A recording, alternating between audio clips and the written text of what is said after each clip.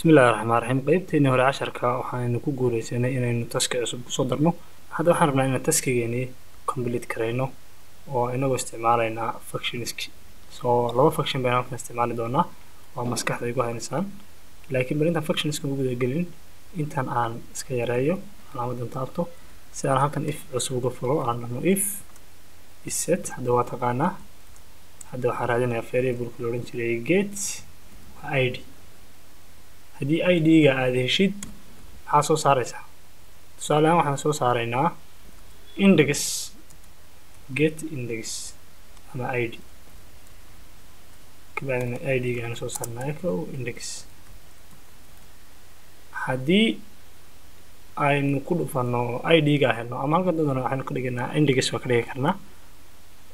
isoo saar indexka, haddii kalena waxbaa soo saaray. aan refresh karayno already id-ga wuxuu joogaa 4. haddaan 45 ka dhigana 45 ayuu soo saarayaa. haddaan indexkeena ku noqno waxaan dhahnaa complete. id-geed waa 4 tan waa 1. yes waynu haynaa already. halkan laba function ayaan isticmaalaynaa. marka koowaad waxaan isticmaalaynaa function la dhaho array search. waxaan kaloo isticmaalnaa function la dhaho array column. okay, marka hore waxaan soo qaadanaa variable la dhaho kan aynu id-giisa ku celinaa, kan waxaan bixinaa index. waxaan isticmaalnaa function la dhaho array search. waxaa u sheegaysaa arrayga keyga wax ka baadhaysid iyo arrayga laftirkeeda. array search array maxaan ka baadhaynaa? tusaale ahaan waxaan baadhaynaa waxa la dhaho id-gaas. waxaynu ka baadhaynaa markaa arraygii waa inaynu dhahnaa array column oo function iyo laba parameter bay qaadanaysaa oo ah arrayga marka hore aad wax ka baadhaysid oo ahayd hawlo, iyo column-ka baadhaysid magacii waa id. column-kaynu baadhayna waxa weeye multida. haddaynu tagno arraygan column-ka aynu baadhayna waa ka. okay, kanna waa kii la soo geliyey bostiga. sidaynu u tijaabin waxaan leenahay echo waxay isoo saartaa arrayga la dhaho hawlo, indexka la dhaho arraygaas indexka leh waxay isoo saartaa column-keeda la dhaho title. okay, save. waxaan leenahay complete. tan aada iskuolka weeye title-keeda already u jeedaa. tan haddaan ku dhiftana ku noqo iskuolka. already waynu helnay oo inagii casharkeeni hore markaynu tijaabinaynay farqiga u dhexeeya arrayska. haddaad hore u xasuusatid arrayga indexkeedu 0 yahay waa ta ugu horeysa. title-keeda haddaan dhaho isoo saarnaa wuxuu isoo saarayaa title-ka ta ugu horeysa. haddaan indexkeeda halkan ka dhigno 3na arrayga indexkeeda isoo saaraya. already arraygii waynu haysanaa. waxaan u baahannahay markaa inaynu wax ka bedelno haddaba. waxaan leenahay hawlo arrayga la dhaho indexka aad soo heshay ee url-ka loo baaskareeyey ama 4 ha ahaado ama 55 ha ahaadee.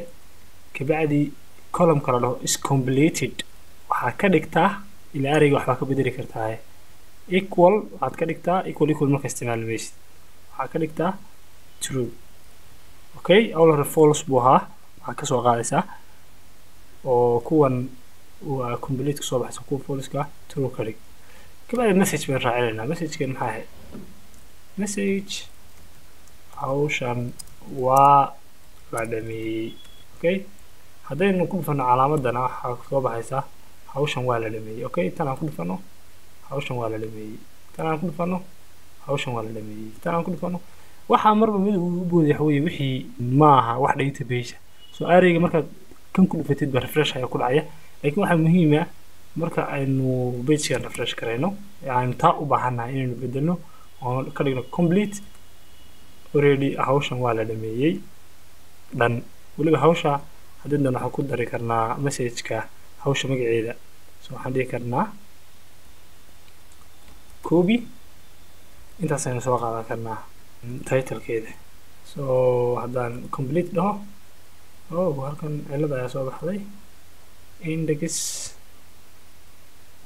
kabacdina waxaan title. xaggana waxaan sameynayaa waxaan kaga daraa dot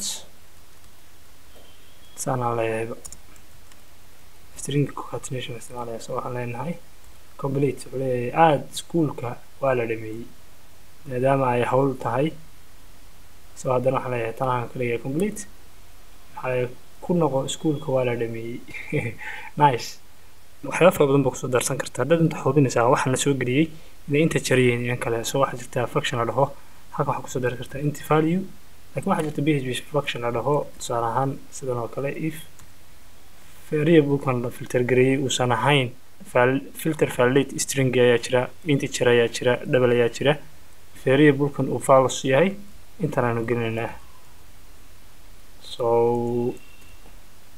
else waxaan soo saarnaa fariin kale else tusaalahaan waxaan soo saarnaa fariin la dhaho fadlan geli tiro okay sorry halkan waxa weeye id-geeni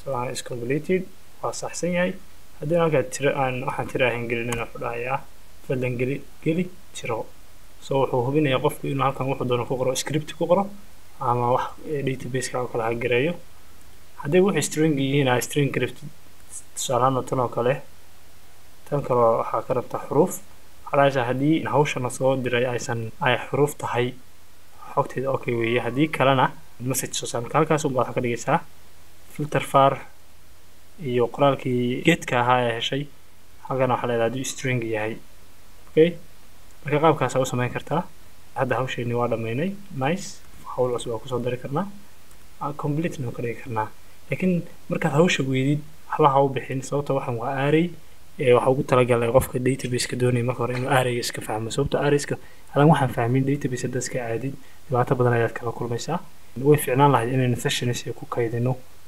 qoraalkan marka aynu samaynayno marka intaas maanta ku joojinayna billahi tawfiiq